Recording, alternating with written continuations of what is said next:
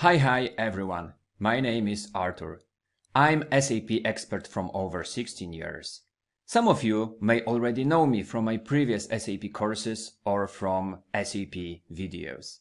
This time I want to tell you about data in SAP. So, let's start.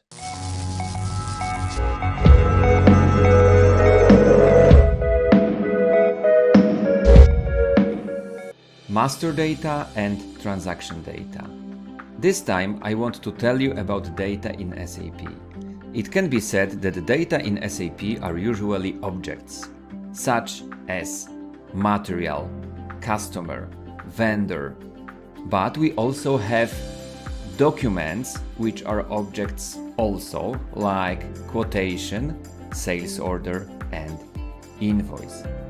Each of these objects has its own unique number or unique technical name, so it is easy to identify. For example, we can have material red_flower_1.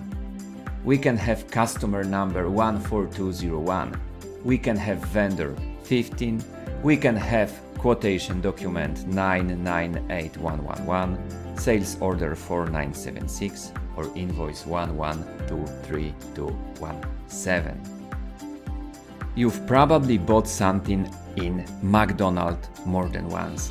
After placing the order, you get such paper. This is the invoice. We can call it bill, check or receipt as well. We have the order number here. It is unique. Imagine how many such orders are placed in one restaurant, let alone in all McDonald's in the country. Thousands. The numbers must be unique, or the accounting would be confused. Please notice that this document has restaurant number or McDonald's number 1480151.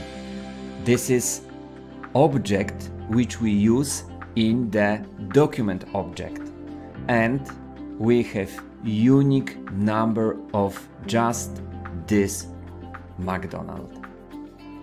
And in items we have materials. These materials are objects with unique name as well. For example, we have McChicken, McFish Blue Passion, and we have chicken fillet. Of course, we can have another material like McChicken Royale or something, but McChicken is McChicken.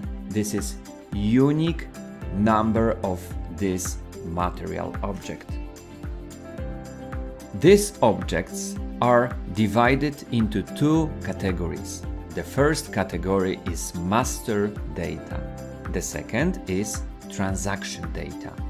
Master data represent the things, people, and places the organization deals with. The transaction data, on the other hand, represents an event which the master data participates. What do I mean by event? Event means that something happened on the system. For example, a company has sold an item, like buying a food in McDonald's. A customer has paid. An item has been released from stock. The item has been shipped. Each event in the SAP system is registered, usually in the form of a document. For example, a company has sold an item. We have sales order document. A customer has paid. We have invoice or billing document. An item has been released from stock. We have one-off material movement document like goods issue or goods receipt. The item has been shipped. We have shipment document. Therefore, the SAP system has comprehensive knowledge of what is happening in our business. Let's go back to our objects. Where would they be assigned? So we have master data. material will be assigned to master data, that is thing. Customer, vendor, employee, people. And we have transaction data, for example, quotation, sales order, invoice, goods issue, goods receipt. Thousands of such documents are generated every day because a lot of events happen on the system every day.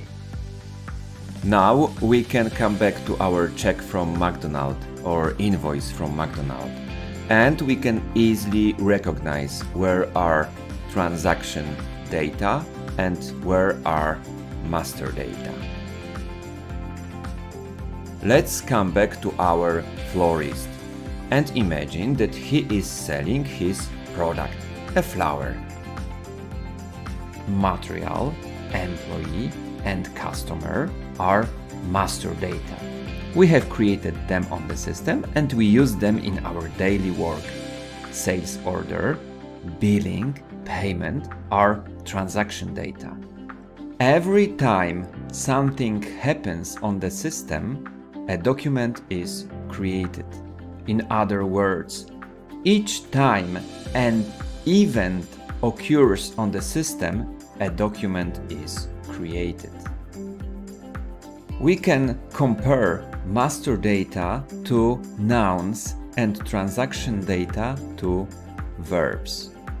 One describes a person, place or thing, and the other describes an action or event that those nouns participate in.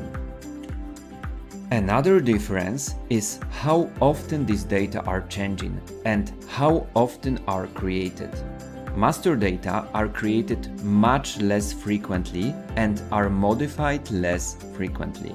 For example, if we create a material object red rose that represent our first flower that we started trading. Our material object technical name is red_rose_1, and this object holds basic information about the product like description, color, size, unit of measure.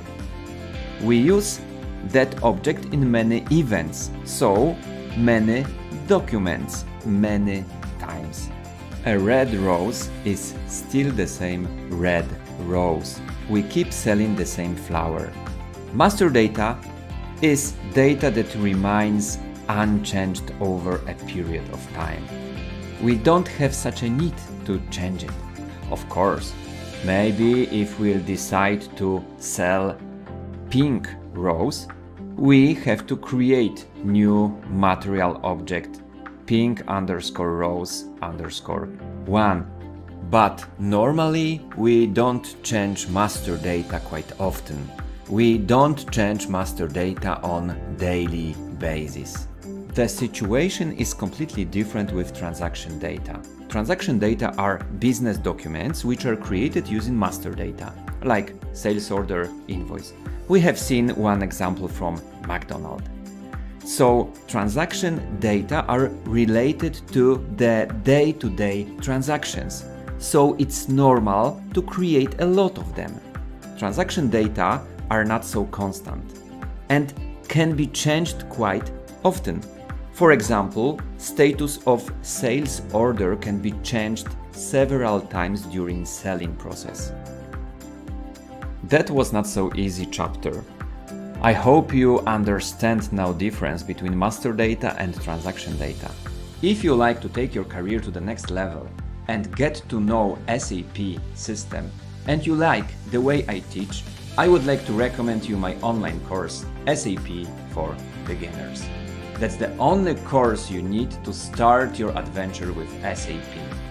Check the link in description and give yourself a chance. If you like this video, please subscribe to my channel. Please write in the comment below why you are interested just in SAP.